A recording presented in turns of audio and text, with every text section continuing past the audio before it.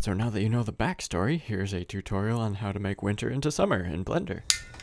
Hello, my name is Ian, and last September I had the awesome experience of being able to shoot a short film.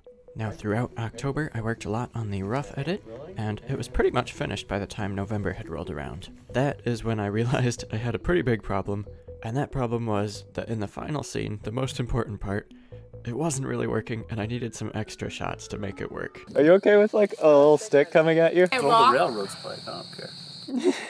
Now Jer, the actor I was working with, is a super cool guy, and he agreed to come back and reshoot some stuff. So that solved one problem of actually making the movie good, but the second problem that we ran into was that it was November, and the leaves were all dead and off the trees, and there wasn't any greenery to be seen pretty much.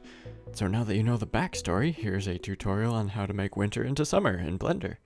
So this particular shot had a moving camera, and the first step was to track that camera. There were some pretty solid trees to track, so that was great. The main settings I made sure were in there was my camera's sensor size and the lens's focal length. And that ended up being a pretty solid camera solve. I also ended up tracking Jer and some parts of the background, just so that I'd have something to parent masks to. Since I had several foreground elements that I wanted the foliage to go behind, a majority of my time was spent on making really precise masks so that these foreground elements could properly appear in front of the CG elements. And as for those CG elements, I did this shot in 4K, so I really didn't want to spend a huge amount of time rendering the light paths. So the solution there was to render several 2D elements of grass and trees and just give it some variation.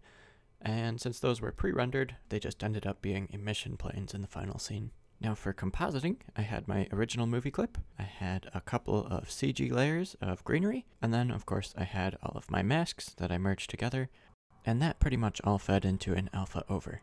I used 2 layers of greenery so that it could kind of sandwich Jer in between them and kind of make him look more like he was actually inside summer.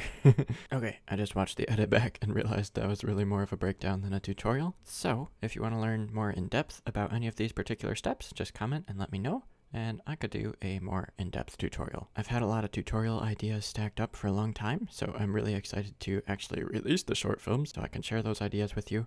I don't say this very often, but I do have a mailing list, and if you'd like to keep up to date on when that release is happening and more tutorials in the future, there's a link in the description that says get the smoke asset pack for free.